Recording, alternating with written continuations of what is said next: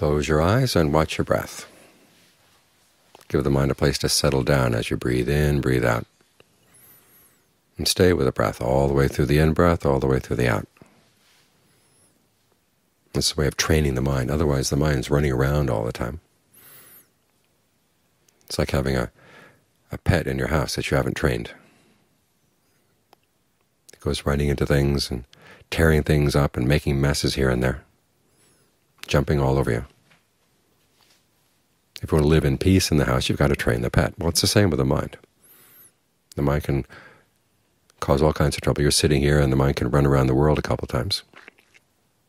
And who knows what it's going to pick up.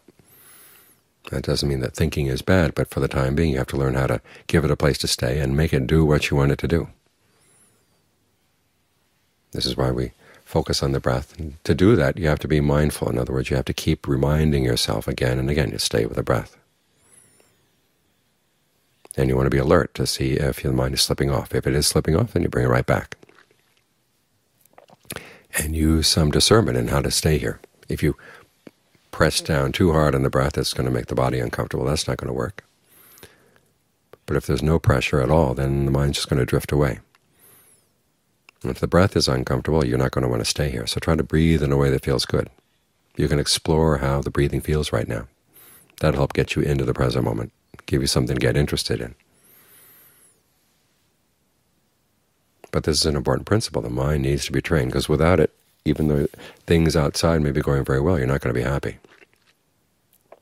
But if the mind is well trained, okay, things outside can be pretty miserable, but the mind is perfectly content in a sense of well-being. It knows how to look after itself. It knows how not to keep stabbing itself with its thoughts and making messes all over the mind. So it's time to train the mind. Get it under your control. When it's under your control, then it's like living in a house with an animal that you've trained. When it's time for the animal to go to bed, you tell it to go to bed and goes to bed. When it's time to eat, you get it to eat. It's even better than that. In the old days, they would train animals to work for you, too. Thus the mind can do your work as you need it, and then you give it a chance to rest. The mind will be happy and content, and it will be making a mess of your life.